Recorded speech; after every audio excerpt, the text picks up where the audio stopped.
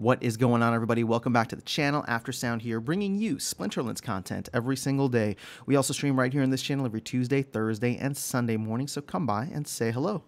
All right, guys. Well, we've seen a little bit of a bump in Riftwatcher sales now that they are priced in DEC. And if you see where DEC is at, you're getting roughly an 18% discount if you use DEC. And I think you can only use DEC. You can't use credits. So you're getting that discount on Riftwatcher packs. And here's the important thing.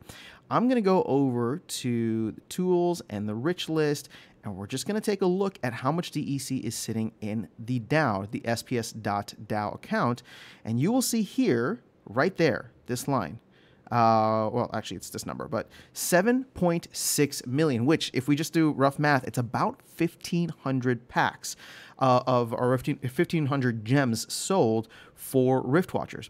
Now, you know, when you think about the fact that 1,500 is not a lot amount, or not a high amount compared to the almost 2 million that are still in there, yet it has eaten up 7 million. Now, you could almost consider that 7 million DEC burned. And yes, I'm using quotes here, but it's not actually burned. It's still in the circulating supply, but it's no longer in circulation, meaning that it's locked up by the DAO until the DAO decides to do something with it. So when we look at this DEC supply here, this 4.7 billion is actually going to be less than 4.7 billion now. It's 4.707, but we know that there's a little over 7 million or 7 million in there. So I guess maybe it's going to be down. It's going to be down a little bit more than that. But my point being is that we're going to be looking at this number, and we're going to now have to factor in how much DEC is sitting in the DAO, because that is not technically liquid. It is locked up by the DAO.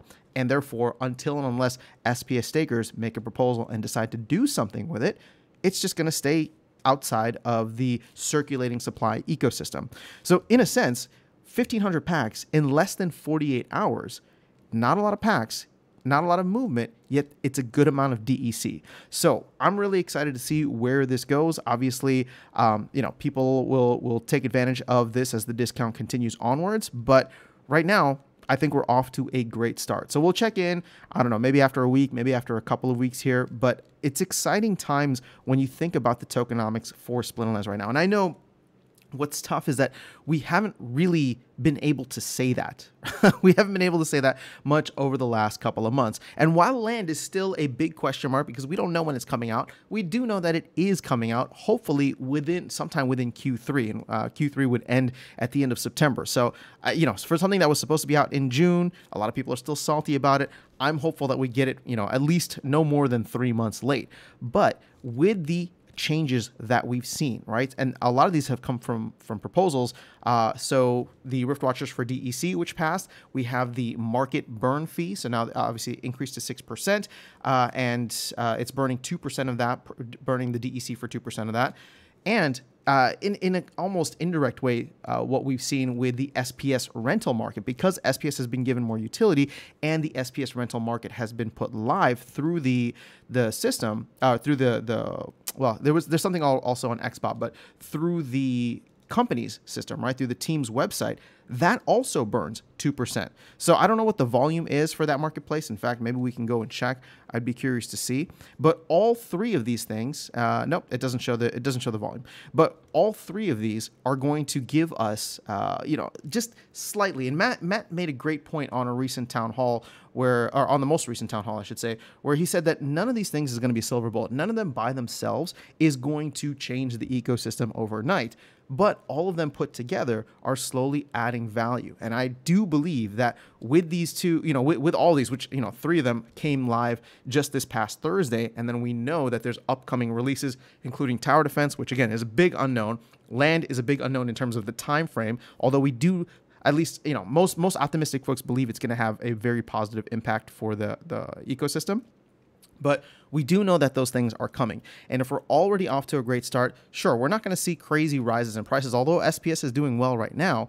But in terms of getting DEC back to peg, wiping out the circulating supply, we're slowly going to eat that up over the next 2-3 months, or however long it takes to get land out, however long it takes to get tower defense out, and whenever like the modern bot proposal. Again, that's not necessarily a tokenomics thing, but if that is successful, it could be one of the biggest marketing tools to get more players in, because a lot of people who discovered the game maybe within some point within the last 2 years liked the game, but then didn't like the company's stance on bots, may decide to come back. And I don't know what that number of players is, right? Or the number of players are. If they see that the company has turned things around, we're starting to see green candles on daily and weekly charts, and that there is a focused effort to create a safe space for humans, right? Again, at the end of the day, the rest of the game is still decentralized, but there is a safe space for humans to play, and that space could potentially be very lucrative if there's not a lot of people, yet the same reward pool. All of that could add so much value. So I'm getting way off topic here. I really just want to talk about Riftwatchers. There's still almost 2 million packs available. We've only sold 1,500. So just imagine how things will go, especially if DEC gets a little bit lower too. I think right now we're seeing a sell-off in DEC for people who need SPS for the SPS staking requirement. But once people find that kind of equilibrium, DEC is going to be the next thing that, in my opinion, will pop. Again, not financial advice, but there will be DEC demand drivers in the future. And every time we've seen those, LAN 1.0, even the sale at the end of last year, whenever there's these massive DEC events, we've seen DEC perform quite well. Even just the Great Burning a couple of weeks ago. So who knows what comes next? Or sorry, it's not who knows. Who knows when what comes next will arrive. But either way, I'm excited. I think the tokenomics are in a much better place. And even if we don't see positive price action or positive momentum over the next couple of weeks or months, I do believe it's one of those things where the chart goes vertical, right? It's like it goes slightly, and then boom, just up and straight up and to the right. So we're probably in a position now where we're going to be doing all the things where we clean out all of the excess, and then at some point when that demand driver comes in, we'll see a positive move up. Again, will it go to the moon? That's not what I'm saying. I have no idea where this stuff is going to happen. Bitcoin could crash. We could enter World War III. Who knows what's going to happen in the next couple of months? But I'm just really happy to see the tokenomics for the game in a much healthier place. It's not the best place yet, but we are in a much healthier place with SPS direct utility and DEC demand drivers coming into play. That is all I have for you guys. Let me know your thoughts in the comments below. I will catch you all in the next video and see you around the game. Take care.